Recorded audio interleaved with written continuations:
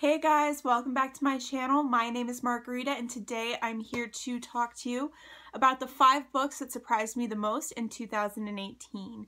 So all of these books surprised me for various different reasons, which I will get into when I talk to you about each individual book. They're in no particular order, they're just whatever I happen to pick up that's in front of me. And let's just get into the books because that's why you're really here.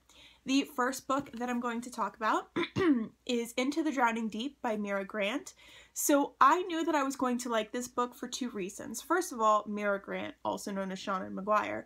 I love her Wayward Children series, so I knew that I was going to like this. Second of all, Killer Mermaids. What is not to love? Those 2 things just...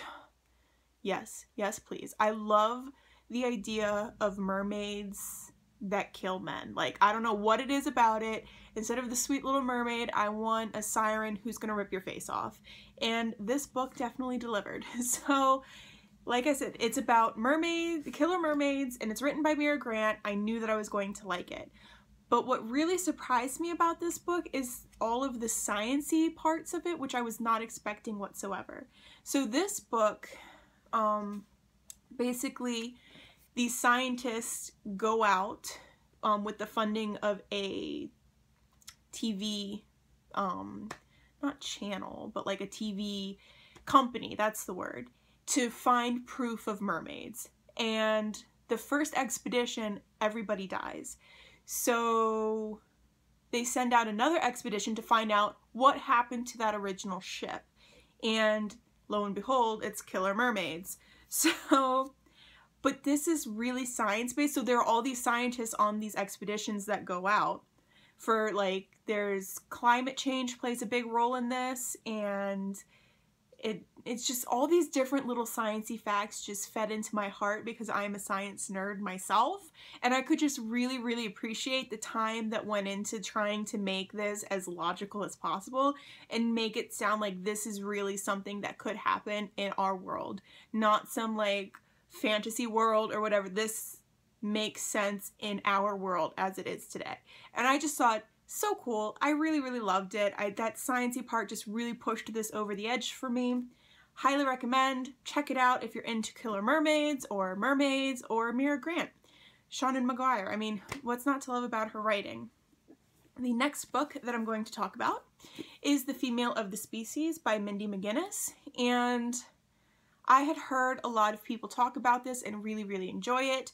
I was not sure how I was going to feel about it. God, this cover is so yellow. I was not sure how I was going to feel about it, but I definitely wanted to give it a shot, and I loved it so much more than I thought that I would. It basically follows 3 characters. There's Alex, Jack, and PK. And Alex is our central character. Her sister was brutally murdered, and also, I believe, raped by some person in the community. Everybody knew who he was, but he was, for some reason, found not guilty. So Alex has that stigma of her sister was murdered, and she's already kind of weird, and then she has that stigma around her. Jack ends up falling in love with her, and PK ends up befriending her through various different circumstances, and it's how these 2 people see Alex, how she sees herself, and I just loved Alex so much. She is who I wish I could be. Like, when certain things happen, I wish that I had her reaction, because my reaction is always to freeze, and I connect with her so much. I loved her so much. I wanted to be like her. I thought she was absolutely fabulous. There's definitely, you know, trigger warnings for rape, for sexual assault, for violence. I mean, this book can be very violent. There's animal abuse, which broke my heart. So this book deals with a lot of really tough topics, but I absolutely loved it. I thought it was amazing. I had no idea I would love it as much as I did, but I really think that Alex makes this book for me. Like, she is the reason that I loved it as much as I did. If she had been written any differently, I probably would not have enjoyed this as much as I did. The next book that I'm going to talk about is The School of Good and Evil by Soman Chainani. This is a middle grade book, and I picked it up thinking, yeah, this is going to be a nice fluffy read, to get through really fast. I'll enjoy it and then move on. I have the whole series. This book blew my mind. I thought it was so much fun. So it basically follows our two main characters. I believe it's Sophie and Agnes. Let me double check. Agatha. So Sophie, in this world, every year or every couple years, two children are stolen. One who will attend the school for good and one who will attend the school for evil. And the dream is that they will have their own fairy tale one day. Like, they will be so fabulous that they will have their own fairy tale one day. So Sophie grows up thinking she will go to the school of good. She will be chosen and she will be the best princess in the world. And she thinks that Agatha is going to go to the school of evil because she lives in a cemetery. She's like dark and broody and all this stuff. When they are in fact taken, Agatha ends up in the school for good and Sophie ends up in the school for evil. And it's just them trying to, you know, fit into this world that they didn't think that they belonged in, and then realizing that they do kind of belong there. And it's just so good. And there's some really dark parts of this book that I was like, this is a middle grade? This is great. I wish that this had been around when I was young. I definitely would have loved this series a lot as a kid. So I'm enjoying it now. I mean, I'm 26 and I'm enjoying it just as much. So really, really enjoyed this book. I cannot wait to continue on with the series, which I'm planning on doing later in 2019. But this totally took me by surprise in the best possible way. The next book that I'm going to talk about is Behind Her Eyes by Sarah Pinborough. This is, I guess, a domestic thriller. It follows three characters. Can't remember their names right now. Louise, David, and Adele. David and Adele are married, but there's something wrong with their marriage. And Louise ends up having an affair with David. She doesn't know that he's married at the time, but he turns out to be her new boss.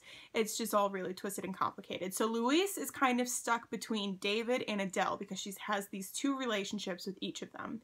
And there's something off about Adele. You don't know what it is, but you also think that David is kind of not a great guy either. And it's that story. The reason that this book surprised me is because that ending I did not see coming. I could not have foreseen that ending coming from a million miles away. So this book just I was like, what? So that is why this is on this list, because of that ending. I was so surprised. It just, like, you're going straight and then sharp left turn where you almost turn all the way around. That's how surprising I found that ending. But definitely enjoyed this book. And the last book that I'm going to talk about is Lost Boys by Christina Henry. This is a dark Peter Pan retelling, and the reason that this is on this list is because I have read her other two dark retellings, which are Alice and the Red Queen, which is a dark retelling of Alice in Wonderland. And I really enjoyed the premise of those books, but I found the endings to be lacking a lot. They were just really anticlimactic, I found. So this book, I was expecting another anticlimactic ending, a great story, but an anticlimactic ending, and I did not get that. This ending was so good. This whole book was so good. The only reason this is not in the best books that I read for the year is because I knew that I was making this video, and it would just surprise me so much. My favorite thing about this book is that how it portrays love and what love is not. Because Peter steals, well, he doesn't steal, but the first boy that he ever brings to Neverland is, his name's Jamie, I believe. And he spends his whole life telling Jamie, I love you. I've done all of this for you because I love you, because you are my best friend. And as the story goes on, Jamie starts to realize what Peter calls love is not really love. And I just thought that was so amazing. We need more stuff like that in books, because there's so many people that, or so many books that portray love, and it's so toxic and it's so disgusting, but they call it love. And this was the first book that I've ever read that had those same tropes, but called it what it is. This is not love. This is sick. This is toxic. This is not okay. And this book just was so good. I absolutely loved it. And I highly, highly, highly, highly recommend this book. I also read another book by her this year, but this one is by far and away 100 times better. Definitely read it. Please read it. Just read it. So those are all of the surprising books that, well, not all of the surprising books that I've read this year. I've read a lot of other surprising books, but those are the top 5. Let me know in the comments down below if you have read any of these books, your thoughts and opinions about these books, and the books that surprised you this year. And I will see you guys next time. Bye!